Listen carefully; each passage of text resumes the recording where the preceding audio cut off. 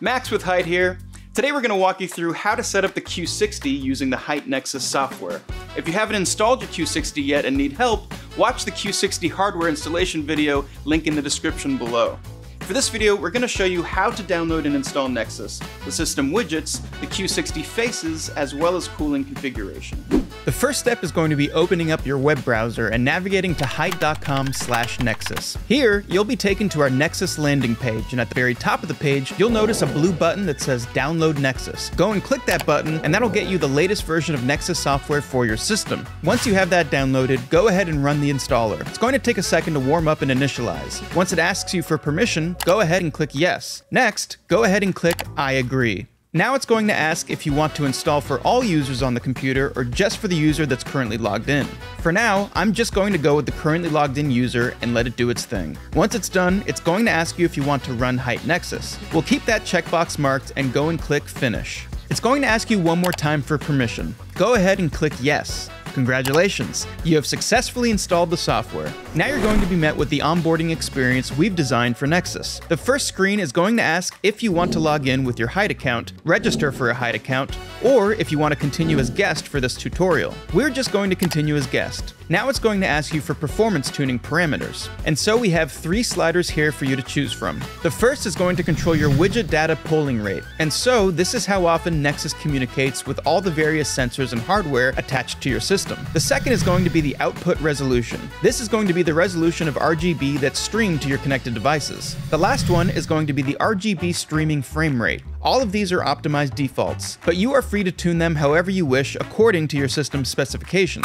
We're just going to hit Next for now. And lastly, it's going to ask you if you want to enable video backgrounds. Keep in mind that they do look great. However, depending on computer specifications, they could have an impact on performance in some cases. For this tutorial, we're just going to leave it on and go ahead and click Finish. At this point, you have completed your onboarding phase of Nexus software, and you'll be met with a changelog automatically. It's going to tell you everything that's new in this current version of Nexus that you've installed. If you scroll down to the very bottom of that tab, you can see that it has links to report bugs and give suggestions. That way, if you see something wrong with Nexus, or you have an idea for improvement or enhancement you'd like to see, you can tell our developer team directly from there. There's also a link to join our Discord. This will let you get access to beta builds of Nexus that are updated much more frequently, and you can be a lot more involved in the community and development of Nexus going forward.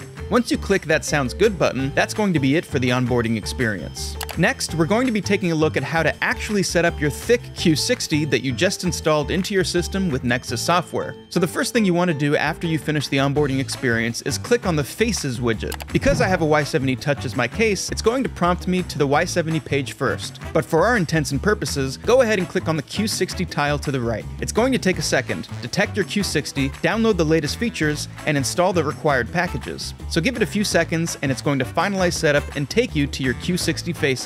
Once Nexus is finished setting up your Q60, you should be met with this screen within the Faces app, which will show you all the available faces and widgets to choose from. Now we are almost done completing the Q60 setup. The last phase is going to be going to your Settings widget, clicking on the Q60 and making sure you have the latest firmware version. Now, as of recording this video, the latest firmware is 1.0.6.1. However, if there was a newer version of firmware available, there would be a blue update button to the right of that number. So in this case, we're up to date. But in case you see that blue button, please be sure to update your firmware to make sure you have the latest features and capabilities that the Q60 is capable of providing. Now we're going to be taking a deep dive into how you can fully customize your Q60 LCD using HYTE Nexus software. So the first thing you want to do is launch the Faces widget. Make sure you tab into the Q60 section. On the far left, you can switch between foreground and background customization, as well as accessing additional settings for the Q60 itself. On the left side of the panel, you're going to have a live preview of what your Q60 LCD is currently showing. If you hover over it, you can edit the current face that it's displaying. And then on the bottom, you have navigation controls for adding additional faces and cycling through the different ones you already have set. Here in the main window, you have the Faces tab, which has the 5 different faces you currently have to customize with. You have the theme section where you can change the text color, accent color, overlay color, foreground capacity, and overlay opacity to fully customize the color and theme of all these faces. As for the faces themselves, the very first is the clock face. Let's go ahead and edit that existing one here to show you the options. You have a digital face to choose from, an analog face to choose from, as well as a gradient. And then for the digital, you can also enable and disable the bouncing of the text with every second. Let's go back to the gradient. Next, we have the performance face. So let's go ahead and click the add button. As you can see, we added a different face here. It's also updated the amount of faces here on the bottom of the navigation panel. Now, you can pick practically any sensor that Nexus can pull from and show that on the LCD. This comes from your CPU, GPU, RAM, SSDs, motherboard, and Q60. So let's say we go to our CPU and we want the CPU temperature, so we select that sensor. We can enable and disable the showing of the hardware name itself up top. So here you can see it actually shows what CPU I'm running. It's going to turn that off, and then you can also toggle the sensor name. So let's say you don't want it to say CPU there. You just want the temperature. You can toggle that off and it'll center just the temperature that it wants to show.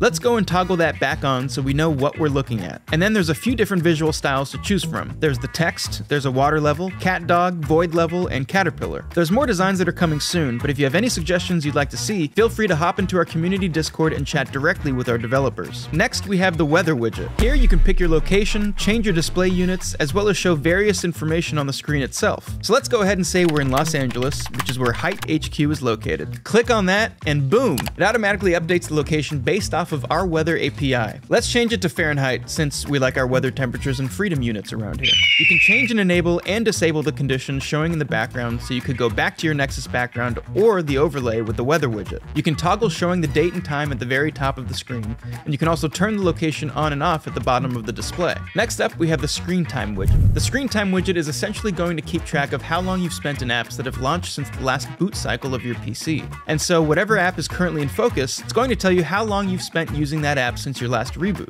Lastly, we have the media widget. And so here you can add it and choose between two different cover styles. The first is going to center the album art and then show you the song as well as the artist down below. And then the second option is actually going to fill the entire foreground with the album of whatever you're playing and then simply show you the details at the bottom. Now let's move on to the background customization here. There's 3 tabs to choose from. First is going to be the gallery tab, and here you can choose and select from the default video backgrounds that Nexus ships with. These are all the same across both the Q60 and Y70 UI and the Nexus software itself. You can choose a custom background from a variety of file formats with essentially unlimited runtime as long as the size and length can fit in your system RAM. Next, you also have a setting for kaleidoscope, so if you have different images selected, you can have them form a kaleidoscope and zoom in and zoom out on the LCD with complete speed control over there. If you want multiple pieces of media playing, you can actually cycle through them and set the interval that it cycles through with multiple media options. As for the lighting, currently the background is set to match my lighting sync, but let's say I want to add an effect overlay in the background instead. There's the fish option, which will animate a little fish across the screen in the background. There's the vortex option, which will create a nice little vortex effect. There's the holes option, which is going to mimic your lighting, but essentially create different circles around the background. There's a swirl option, which is going to twist and turn with the colors that are sampled from your lighting widget. And then lastly, there is the bubbles option, which shows different liquids flowing through behind the text in the foreground with the colors from your lighting widget. You could also set it to match the background media. And so you have 3 options here to choose from. You have media colors, which is going to sample colors from whatever album or cover art there is in the media being played. You have living media, which is going to play live visuals of that media on the background of your LCD. And finally, you have media kaleidoscope, which essentially takes the cover image of that media and turns it into a kaleidoscope like we talked about in the gallery effect. So for now, let's go back here and lastly, take a look at the settings options for Q60. Here, you have control of the display brightness itself. There's a slider that goes from 0 to 100, and then you also have your hardware mode display settings. This is going to be the images, videos, and GIFs that are saved directly onto the Q60. So when Nexus isn't running, your Q60 LCD is still playing back exactly what you want. Here, you can also set the media interval so you can cycle through from a few seconds to 30 minutes. And then you also have text you can overlay down at the bottom. Under miscellaneous settings, you also have the ability to restart your display as well as reset the display in case you need to for troubleshooting purposes.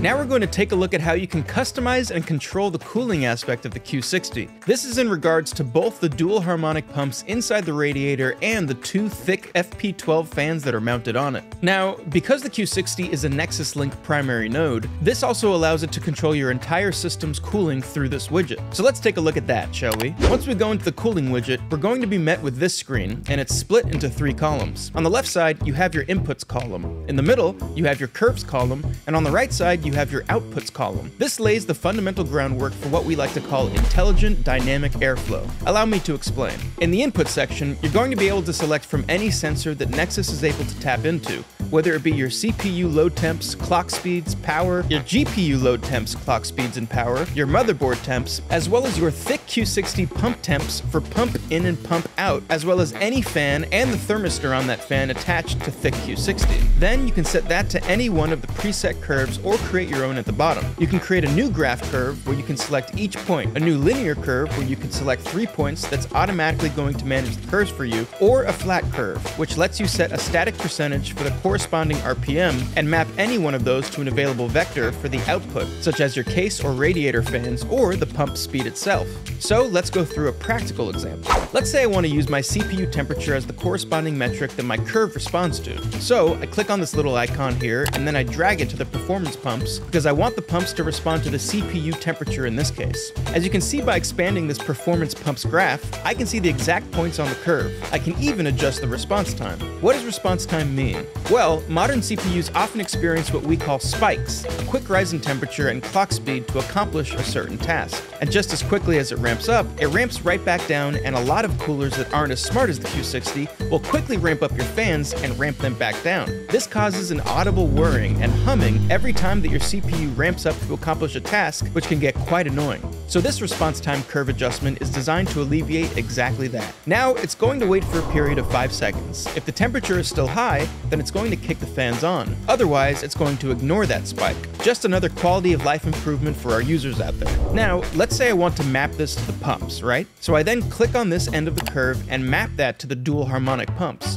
Now, as you can see, the pumps are going to respond to the CPU temperature according to this graph for the performance pumps curve. But that's only the pumps, right? Let's say I want my fans to respond to the GPU temperature. Now, my GPU core is sitting at 46 degrees. I'd like to have a little quiet environment while my GPU is still kind of chilling. So we map that to the silent curve, and then I can drag this end and take that straight to all of my fans. That's going to map it to every single fan quickly and easily, just like that. And so now my pumps are responding to my CPU temperature, whereas my fans are responding to the overall temperature of my GPU. All of this is automatically going to get managed as long as Nexus is running in the background. Now, for cases where Nexus isn't running, you might say, how do I control the performance of the THICC Q60? For that, we want to hop into the settings widget. As you can see under the Q60 section, there's a different tab up here called Curves. So if you click on that, it's actually going to let you toggle between what is controlling your pump and fan speeds. By default, Nexus is going to take control. However, if you toggle on firmware control, it's going to let you enable 3 distinct points on the curve that can be saved directly to the Q60. So anytime Nexus isn't running and it's in firmware mode, it's going to respond to the coolant temperature and ramp the pump and fan speeds according to the curve you have just set.